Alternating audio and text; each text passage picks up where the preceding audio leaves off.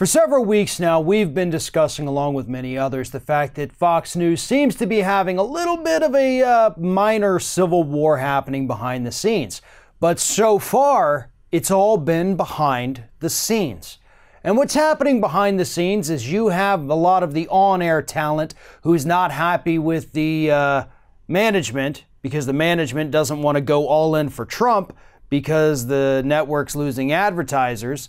And because they're losing advertisers and being all in for Trump, you also have the reporters and actual journalists and a lot of the producers at the network who aren't happy with the on-air talent trying to force the management to go all in for Trump.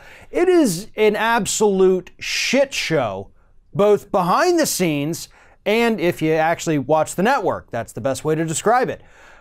But again, it's always been behind the scenes. That is, of course, until earlier this week, when Chris Wallace decided he'd had enough and actually called out the so-called opinion hosts on Fox News. Here it is. You know, I know there's some people who don't think that this March 27th letter is a big deal. And, you know, some opinion people who appear on this network who may be pushing a political agenda.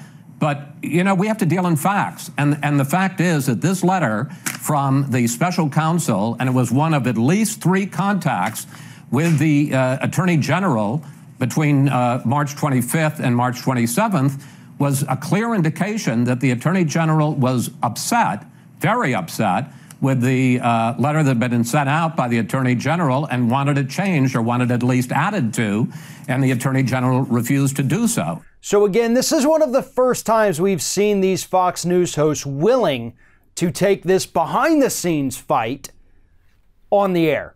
But that is exactly what Chris Wallace did right there. And he did it, obviously, on a show that isn't afraid to take shots at Donald Trump, that isn't afraid to call out the administration's lies, and, if needed, you know, isn't afraid to correct some of the crap that the other on-air hosts have to say. Now, this happened Wednesday. So far, we haven't seen any kind of big retribution against Chris Wallace, but I expect it's going to come because people like Hannity and Tucker and Ingram and Bartiromo, they're not going to sit by and let this guy, Chris Wallace, call them out like that. Now that it's out there in the ether, now that we've seen the obvious resentment that the different groups at Fox News have for one another, things are going to get a lot uglier. But I have to tell you, I am 100% here for that. This network has absolutely poisoned the public's discourse for decades. And I would love to watch them implode live on the air. That, to me, that's definitely something on my bucket list that I really need to watch happen. One of today's video sponsors is Skillshare. Skillshare is an online learning community that offers thousands of videos for users to help learn new skills. Skillshare is absolutely phenomenal if you want to learn how to video edit, if you want to learn how to edit photos, if you want to learn how to cook, learn about nutrition, staying in shape, whatever it is, Skillshare has the videos and knowledge to help you learn this. Now, there's lots of different reasons why this could be helpful. Maybe you just want to do better in your life. Maybe you want to make a career change. Whatever it is, Skillshare has something to offer.